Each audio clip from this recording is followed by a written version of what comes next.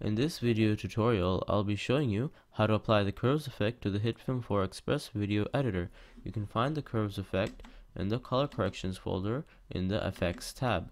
You left click, hold, and drag the curves effect to your desired video clip that you want to apply the effect to, and then you let go of the left mouse button. Now that the effect is applied, under the controls tab, you untoggle the caret over here to show you the options that you have. Now you have control over RGB, red, green, blue, and alpha, okay? And the RGB is referring to the blacks and the whites, if you want to control how black or white your image looks. Alpha is referring to the how transparent your video clip looks. And so over here you have a graph, the curves graph, and these are referring to the shadows. These the midpoint is referring to the midtones, and this end over here is referring to the highlights of the image. In other words, these can let you control different parts of the image depending on its brightness or how dark it is, okay? And so another thing, if you move points to this end over here, they will become darker. If you move points to this end over here, they will become brighter. Oops, they will become brighter like this, okay? And so let's see, what else can I show you? If I'll go ahead and show you how that affects all the shadows, midtones, and the highlights. I already showed you if I move this over here, from the all the shadows, midtones, and highlights become darker, okay? And so if you move just the midpoint over here, only the midtones become darker. And if I move this point to that end over here, the shadows become even darker, along with some of the midtones. Okay, and the reverse is true. If I move this over here, the highlights become brighter, leaving the midtones less touched and the shadows untouched. If I move the midtones up over here, making them brighter, then the shadows are actually becoming a little brighter as well. If I move the shadows up, then all parts of the image become brighter, even the shadows, as you can see. And so this allows you very good control over the shadows, midtones, and highlights for the RGB, red, green, and blue color spectrums of color, I should say.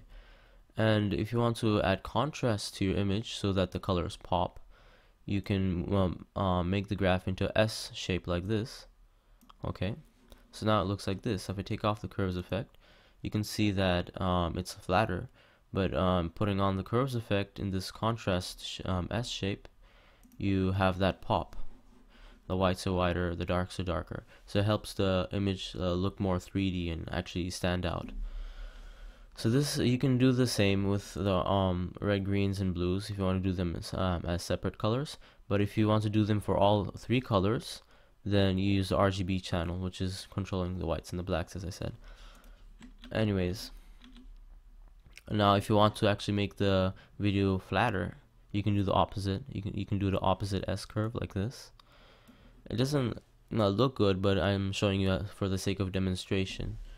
This is like the anti-contrast.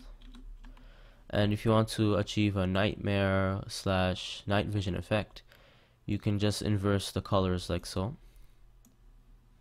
And now you have this particular effect. Okay. And you can actually make this look like a green color if you go to the green channel and then move this point down.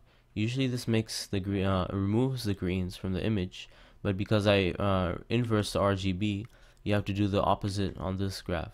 Okay, so now this is more of a actual night vision effect. Okay, and you can control which colors you want to look green, like so, you know. And this looks actually not so bad. Something like this doesn't look too bad for a night vision effect. And let me show you what I was talking about. Now if I give me a moment. Now this is the RGB channel as it was originally. If I go to the green channel and then try to do the same S curve, you'll see that no, the greens are being removed. And so that's what I was talking about. If you inverse the RGB, then you have to do take that into account. And so actually When the RGB channel is untouched, to make things more greener, you move them to this end, as I've mentioned before for the whites and the blacks. So you know, that's how you can do the same thing with the red, greens, and blues, and same rules applied as I've mentioned before. Finally, the alpha channel allows you to control how transparent your image or video clip is.